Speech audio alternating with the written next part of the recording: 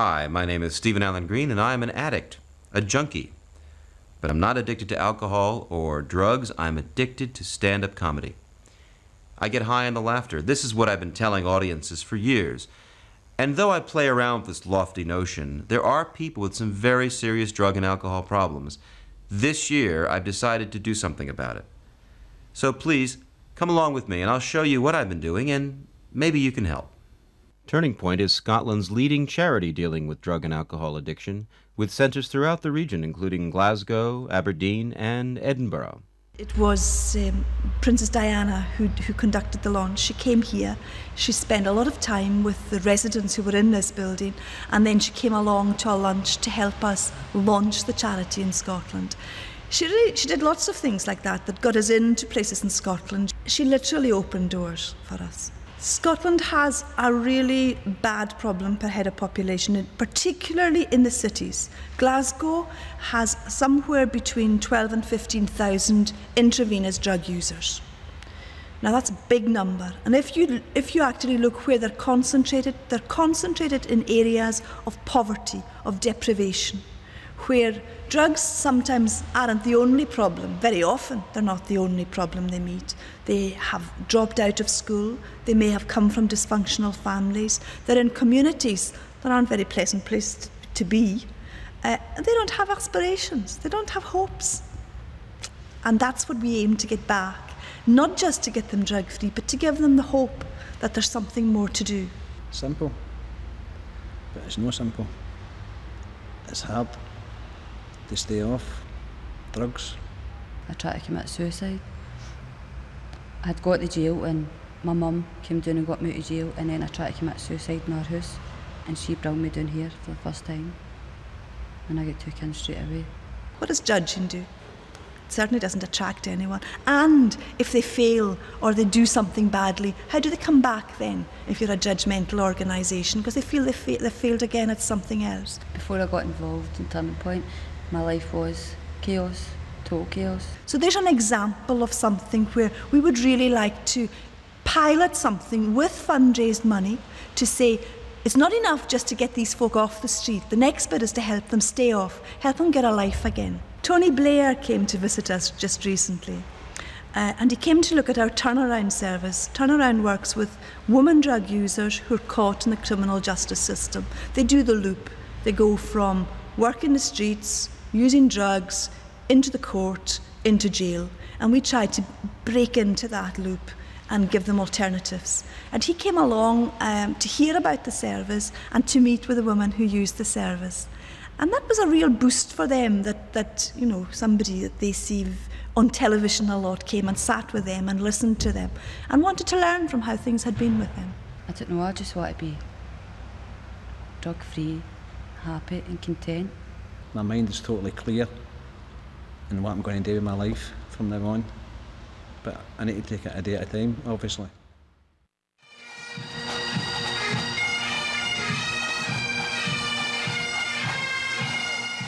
Edinburgh is home to the largest arts festival in the world. Throughout the month of August, the fine architecture and romantic views are utilized by the Edinburgh Festival, the Fringe Festival, the Comedy Festival, the Book Festival, the Television Festival, and the International Film Festival. That's a lot of festivals. A short list of some of the names who have performed here are John Cleese, Dudley Moore, Stephen Fry, Eddie Izzard, Emma Thompson, and Billy Connolly. Recent celebrity sightings include Sean Connery, Michael Keaton, and Steve Martin. You can see why they all come here. Edinburgh has been called the Athens of the North, and what a beautiful city it is. In the midst of all this media mayhem, I decided to put something back into the local community. And so I produced a series of comedy benefits for Turning Point. We called it, appropriately enough, High on Laughter. And it took place here in Edinburgh at the beautiful Queen's Hall. Time to meet our next guest now, and the appropriate place, of course, would have to be a bar, but since we're 4 flights up here, we don't have access to a bar, so it's Quiggers Bar to say hello to George Wendt actor. It's Norm from Cheers. Hi. Welcome to the programme. Hello. Great to have you here. What would you say to a beer, Norm? Hello, Sailor, New in Town, or something like that. Something like that. Can we Yeah. have two of your finest, please, landlord? Absolutely. I've got some Coming up, nuts sir, here and coming up, olives. sir. It's a Thank fine you. establishment. This. What are you doing here?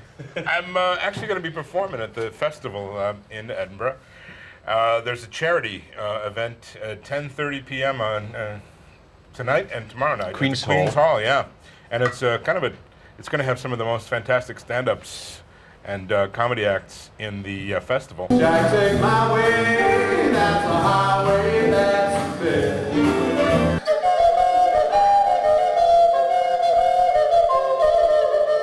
In those days, the life expectancy was like 30. I see your soul.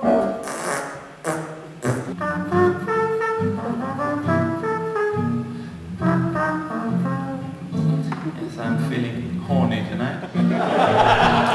My name is Malone. My name is Malone. My name is. Right, the good thing about being paranoid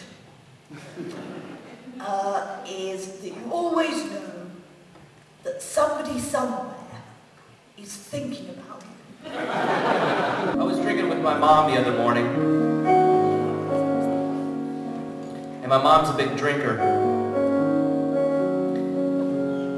And she said something very special to me. She said, "Goddamn, Zach, I haven't been this drunk since I was pregnant with you." I tried to keep gaining weight so I couldn't dance anymore, but God gave me a gift. All right.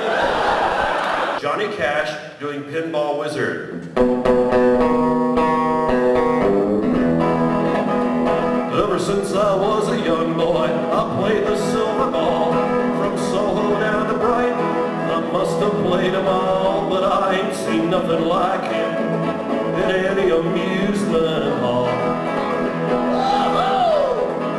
Well, that deaf, dumb, and blind kid sure plays a mean pinball. Yeah, Okay, I'm gonna do one more thing. That was my set in my career, and you guys have been a great fucking audience. But how it is like this, I would have left showbiz a long time ago. You're a lovely couple. Where you're from? Space. Good to see you. Thank you very much.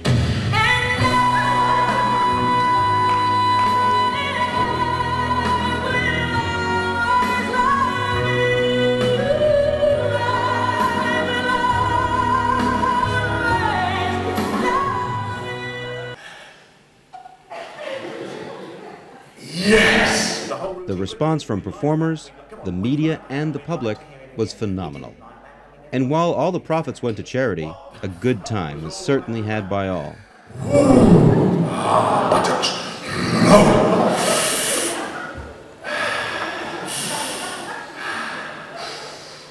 Yes! Give yourself a round of applause. You did great. We'll be doing it again this year, and we'd like for you to participate in any way you can.